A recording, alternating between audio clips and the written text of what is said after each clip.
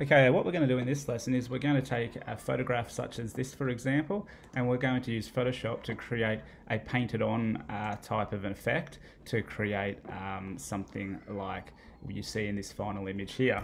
We're going to use that as part of our Wix website. So if I go back to Wix, I'm just going to choose the blank template. I'm going to use this one here, and we're going to scroll down and we're going to replace this image here with the one that we create. So let's go to Photoshop, and what we're going to do is we are going to, instead of starting a new document, let's just open the photograph straight up in Photoshop.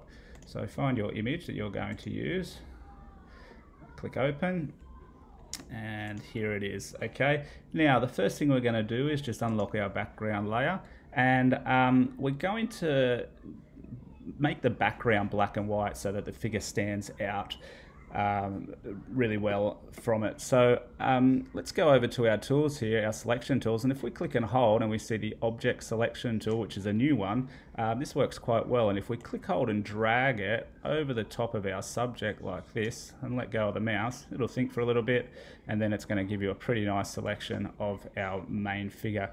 All right, now there's a little bit of tidying up to do just here and here. So if we click and hold again our selection tools and just grab the quick selection tool, and we just make sure yours is on plus here, and just a few little clicks just around the edges, just to expand that, push the selection over a little bit more, and that looks pretty good. Again, your image, each image will react a little bit differently.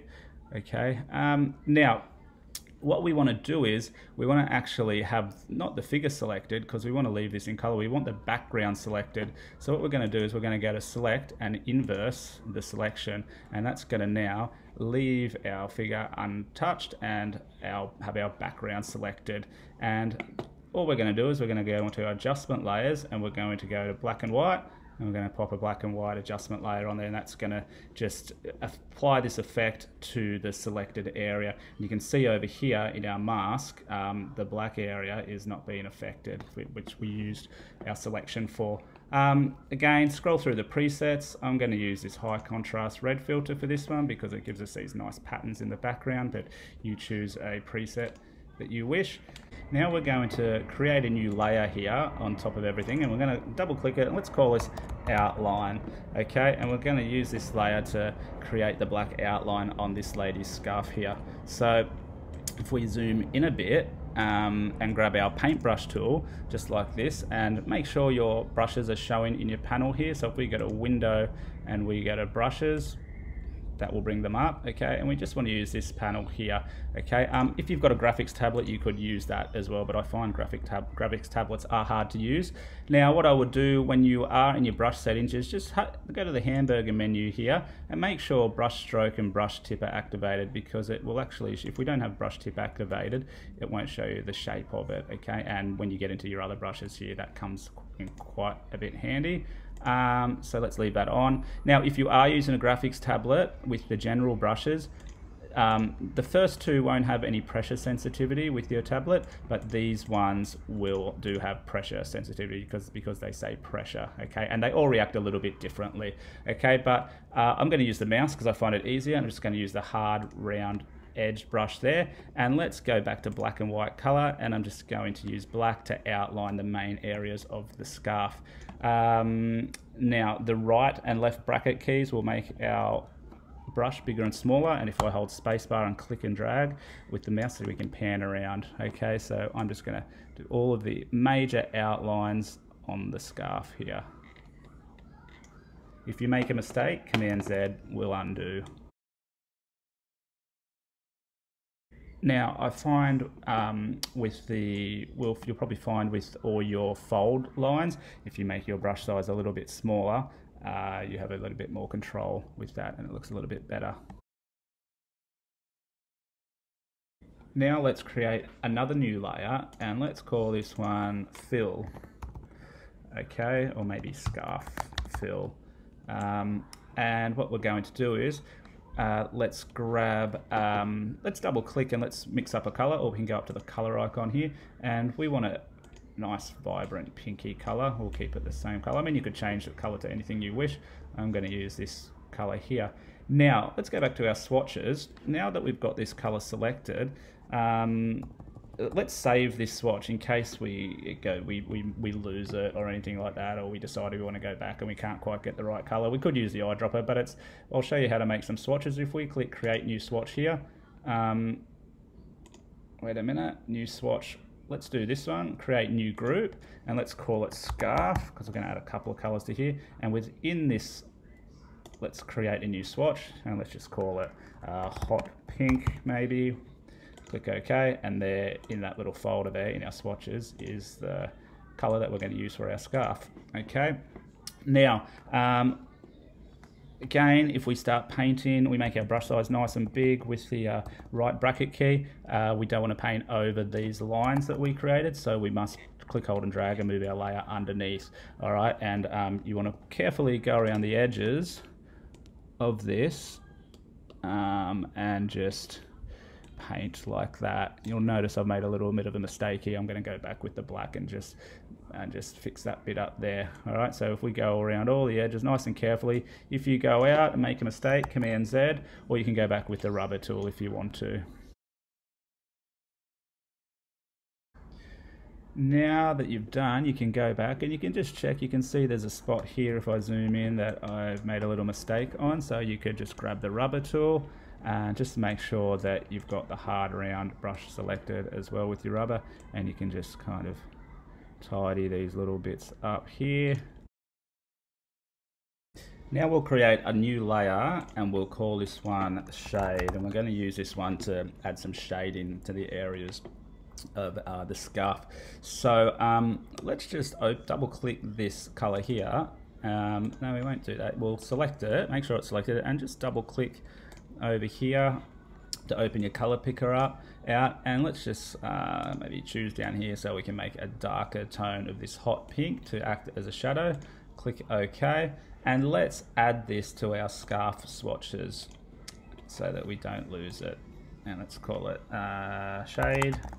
That will do, and let's add it in there. Okay, so we've got, if we can move it beside it, that's better. All right, and now what we'll do is you'll need to make sure that the shade layer is in the middle, because we want it to appear over the fill layer but underneath the outline, so we don't cover up the outline. So make sure you've got the right order and make sure you've got the right layer selected. Before we start, we'll go to our scarf fill layer and we'll drop the opacity down to maybe 30% or so we can actually see where the areas of shadow or shade are, and we'll just do some painting in there. Okay, make sure you go back to your shade layer. You don't want to do it on the scarf fill layer. Okay, shade layer. Zoom in, and remember, left and right arrow brackets will adjust the size of your brush, and you can just add some areas of shade in.